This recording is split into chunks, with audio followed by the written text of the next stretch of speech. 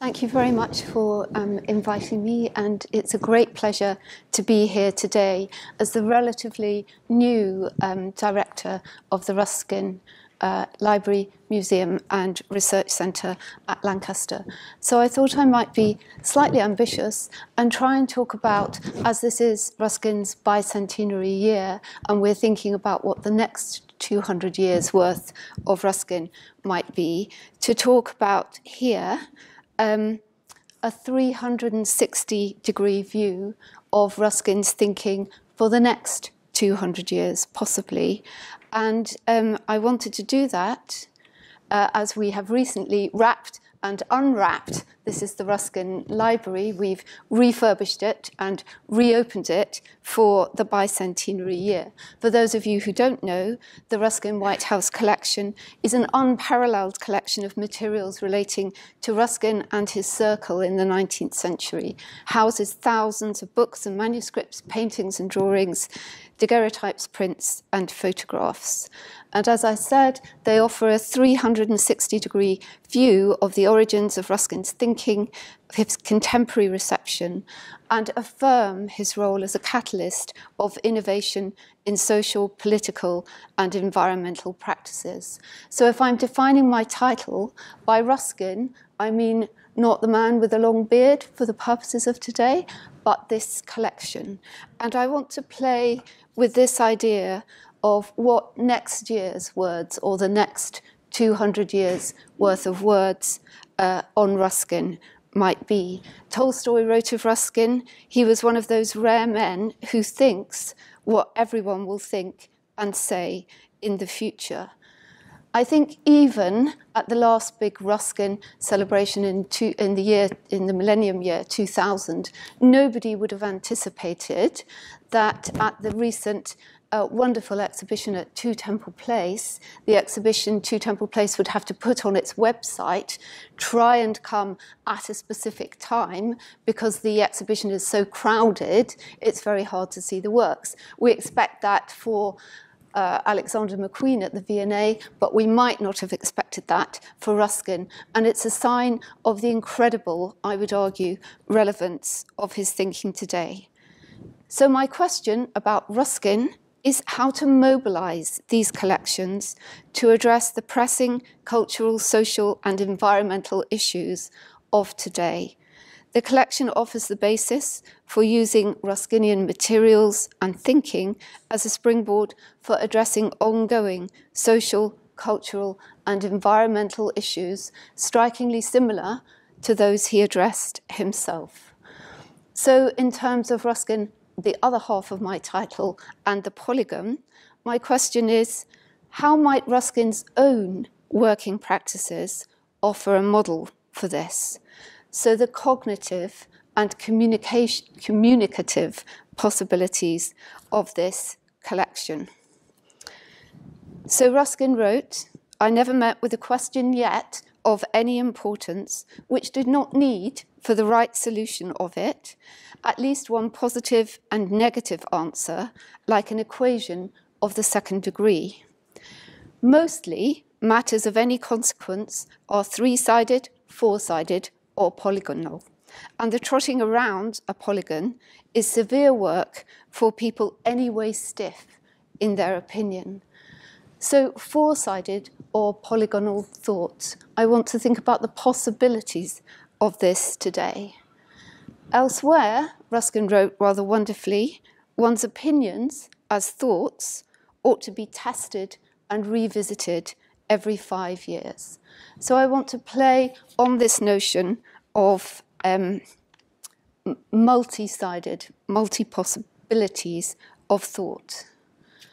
I've made a collage here of the way, I think, putting together some of Ruskin's works, his working habits anticipated many of the opportunities presented by digital technologies today.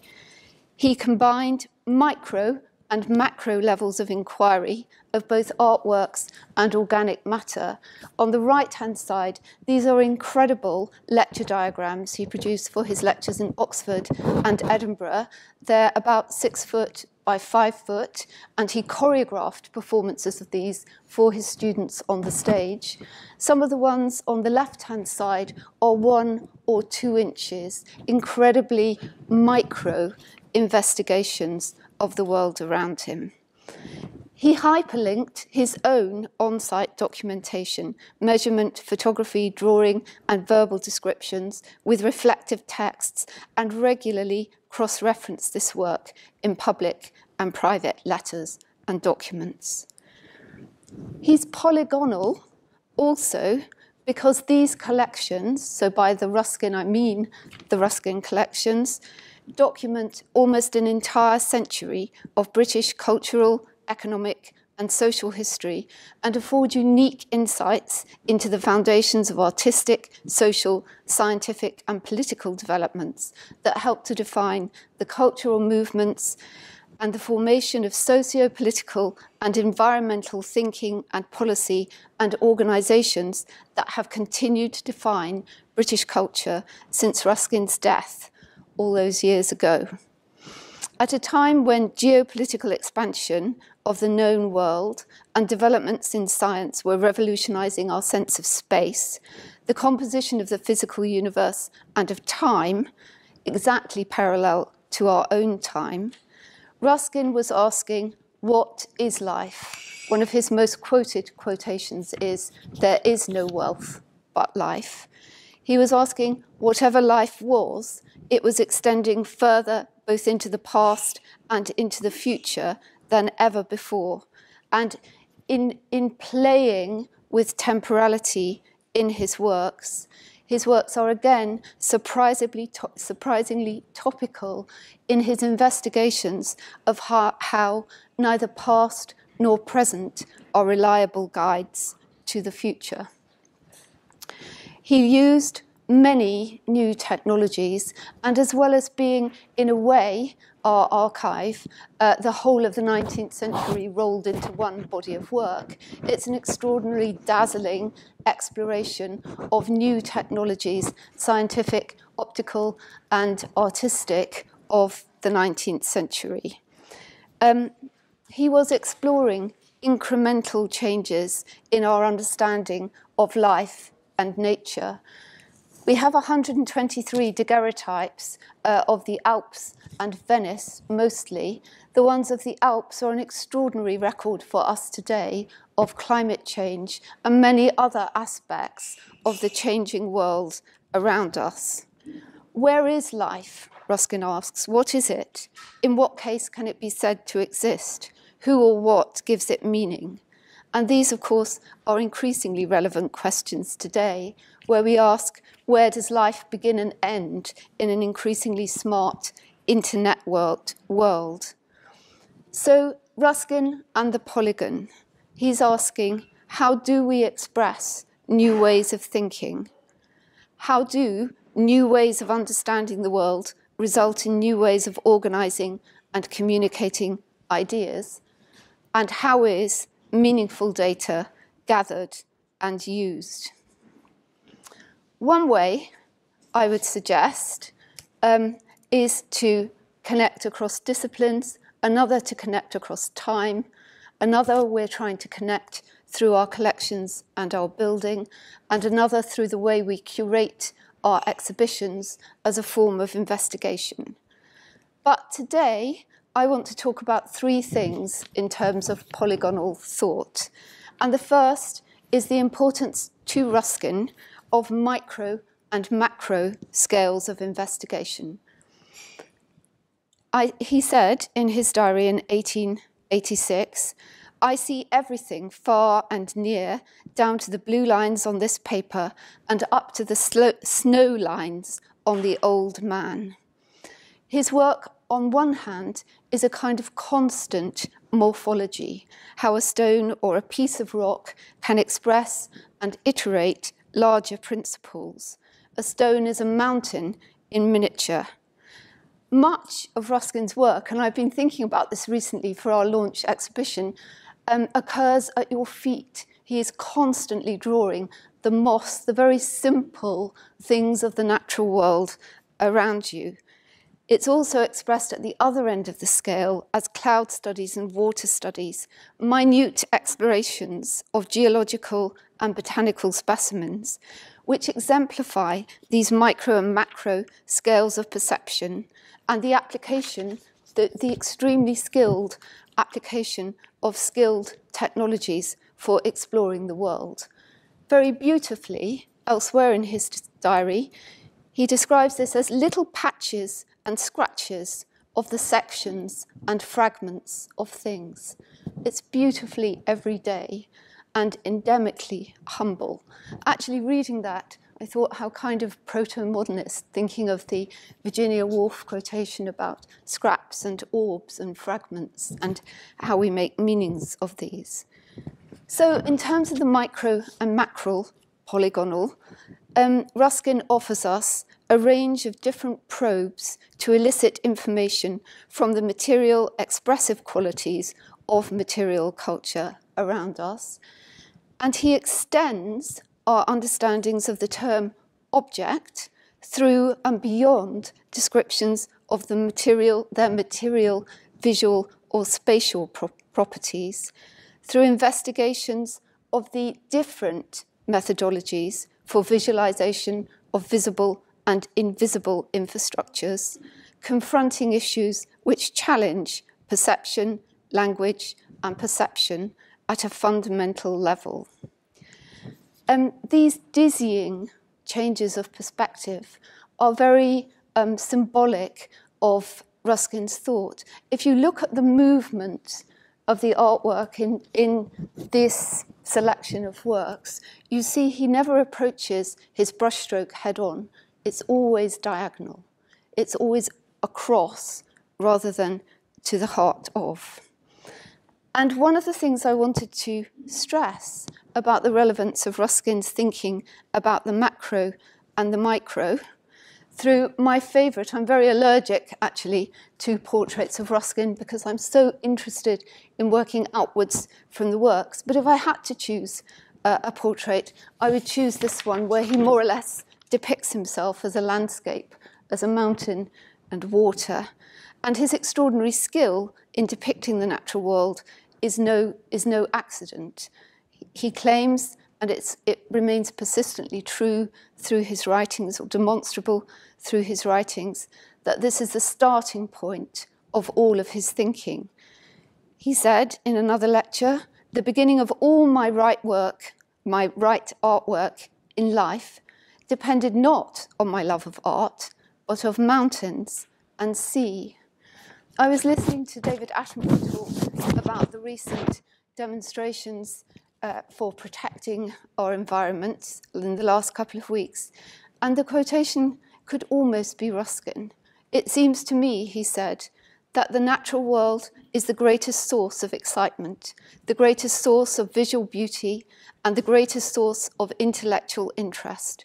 It's the greatest source of so much in life that makes life worth living."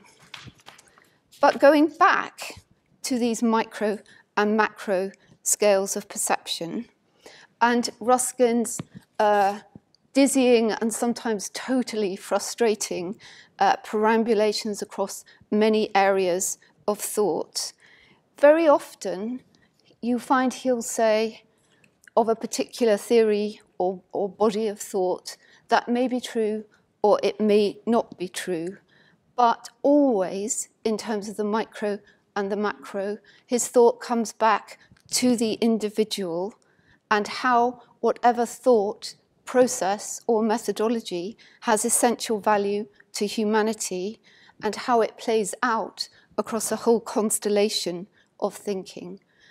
So in his portraits, we always see him, self-portraits, staring back at himself, asking that question, what does it mean to be human? And in an age where many of our technologies, I came to the Ruskin from the V&A, but I retained a visiting professorship at Imperial College, where I work in the Department of Materials Science. And the more I look and work with colleagues on technologies across the sciences, for example, the applications in research terms of big data, the more the Ruskinian questions seem increasingly relevant again, because of course these kind of technologies average out. The question, what does it mean to be an individual, remains pertinent and very prescient. So Ruskin's work offers us his form of thinking, not just a range of thought processes and contents, but a powerful set of imaginaries, complex processes of vision and embodiment. He sees the world as an object of science and an object of the human imagination, creativity and will. There's constant powered conflict between these as he embodies and then disposes of worlds conjured, constructed, legitimated at will. His concern for environmental issues was prescient and remains pertinent. This is a wonderful piece of work. It's also video work by the architect and filmmaker Liam Young, Tomorrow's Thoughts Today.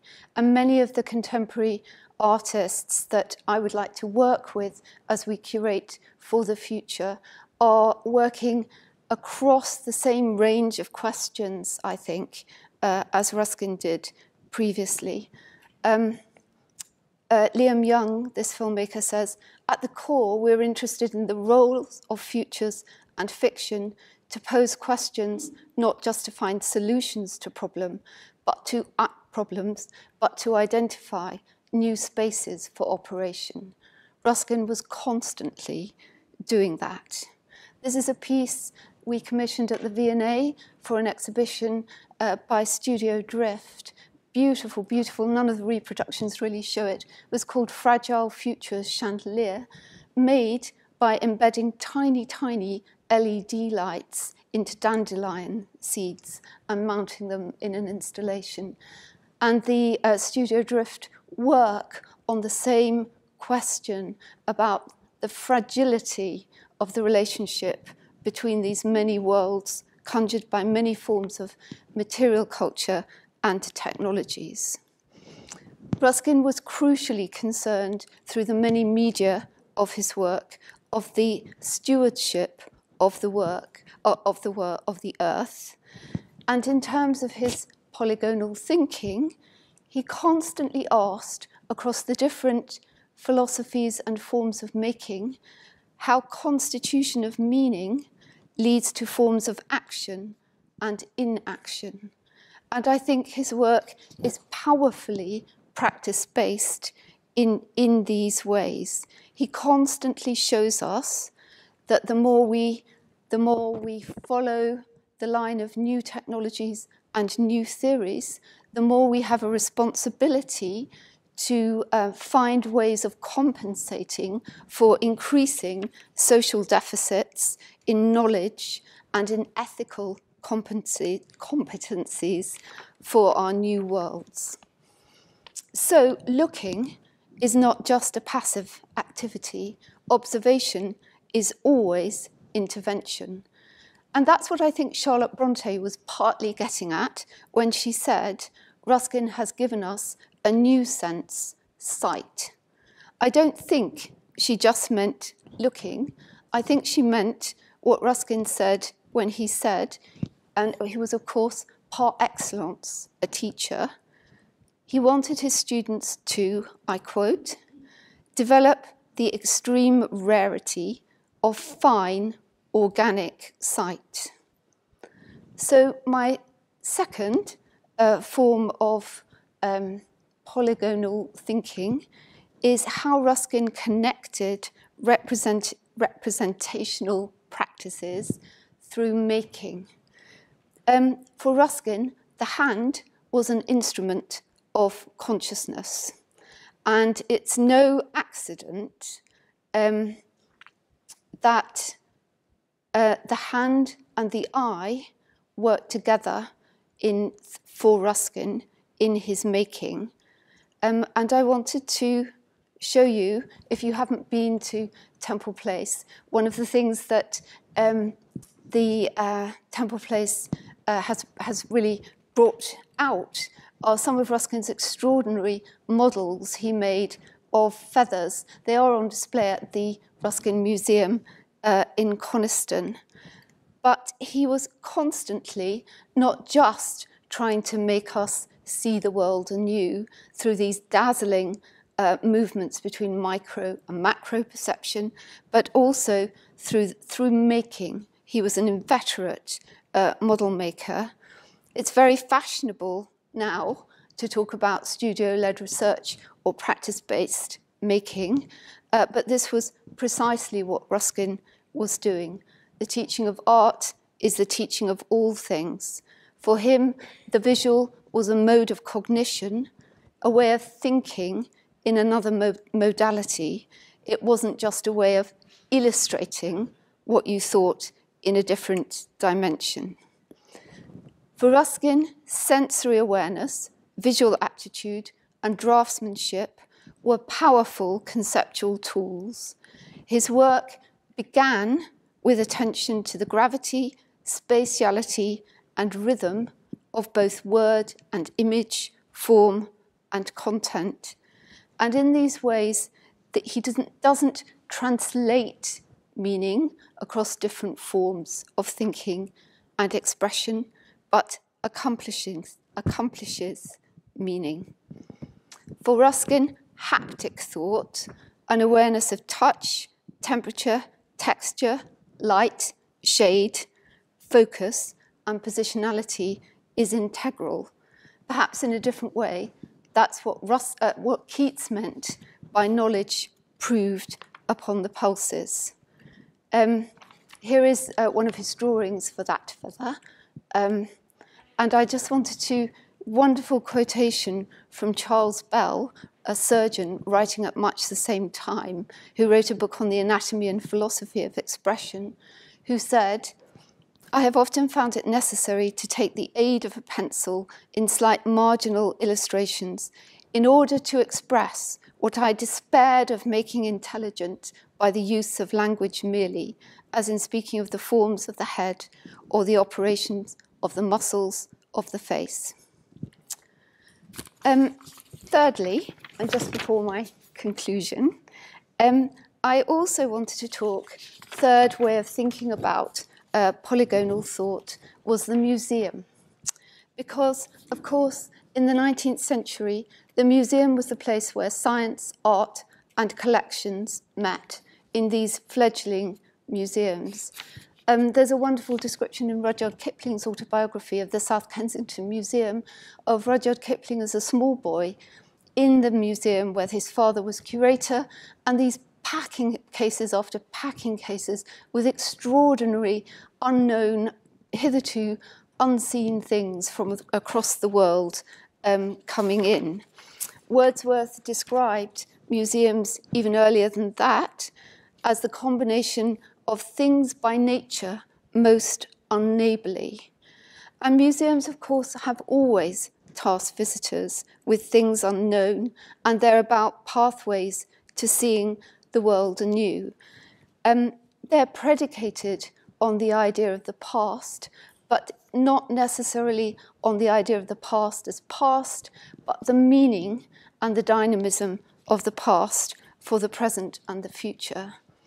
And as with Ruskin's own work in our collection, objects in a museum need to be animated by their visitors or by the curators to give them meaning and relevance and to make us see the world anew through those. So in conclusion, the shouldn't have chosen a title that I can't pronounce, should I? The polygonal nature of Ruskin's thinking brings together science, art, evidence and past-based knowledge, and creative and imaginative skills with the aim of an ethically based wisdom of a new and different kind. In Modern Painters, he describes his thought. He apologizes to his reader for the multi-dimensional nature of his thought. And he says, I'm afraid this is a difficult chapter, one of drawbacks, qualifications, and exceptions. But the more I see of useful truths, the more I find, like human beings, they are eminently biped. His polygonal thinking was so personal, so human-centric, and this was absolutely the significance of his multiple scales of perception, that it could be what elsewhere in his writing he calls beautiful thought, houses for our souls to live in. And when I was thinking about where to conclude, I found again a quotation I remembered and had always loved from F.R. Leavis talking about what a university should be. He was talking about the two cultures. It was a response to C.P. Snow on the two cultures. And he said, like Snow, I look to the university. Unlike Snow, I am concerned to make it really a university, something that is more than a collection of specialist departments, to make it a centre of human consciousness, perception, knowledge, judgment, and responsibility. In its emphasis on how artworks, images, objects, products, and exhibitions affect our lived experience and have the power to change and develop how we encounter and construct our everyday world and ourselves. I believe the collections and Ruskin's work in them are within the pulse of everyday life and create the kind of possibilities for thinking for the future that Leavis was writing about there, and are absolutely across. And I just wanted to end with this vision, which I absolutely love, of the Ruskin collection for the future, as a kind of TARDIS for taking us somewhere else. Thank you very much.